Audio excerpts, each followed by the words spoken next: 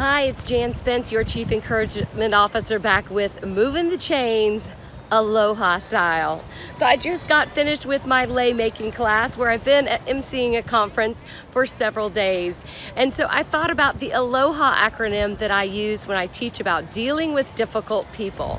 So this may be a series, I'll be dripping this through the next few weeks, but how do we deal with the challenging people, customers, colleagues, co-workers, sometimes even family in our lives?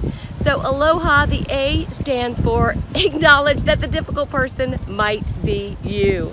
So sometimes we have to look within ourselves and realize that sometimes our playbook says that we should operate a certain way, that other people should operate a certain way, and having standards is absolutely wonderful.